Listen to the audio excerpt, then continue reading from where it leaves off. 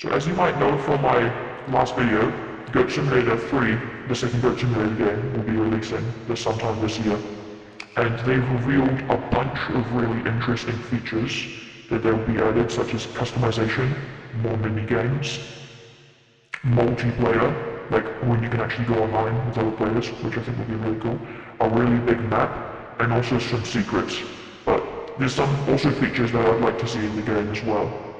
One of them being spawn locations. Say the map was like really big, just one massive map, and you can choose where you'd like to spawn. I think that would be really cool, instead of like having separate maps that you get to through tunnels. And secondly, mutators. I know there are going to be lots of customization, but I'd still like to see the old mutators, if that would be cool, from the game. I'd also like to see weapons, like in this picture right here. I know they're going to add some weapons, as you can see here, but it would be cool if you can find multiple weapons around the map to equip to your goat. I think that would be pretty nice.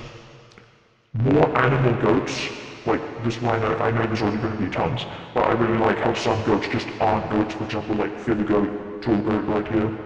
Maybe this will be called horn goat, I don't really know. That would be pretty nice. Split screen.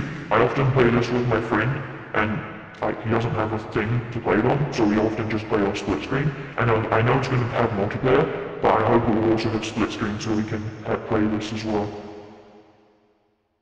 I know they said there's going to be a lot of secrets, but I'll also, I know there's going to be secrets, but that's just one thing I really want to see, even though I know there will be, which is not really why I included in this video, but whatever.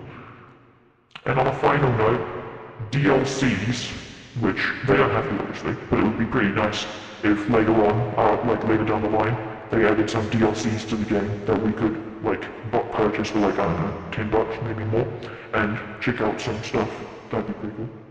Anyway, bye. See you in the next video.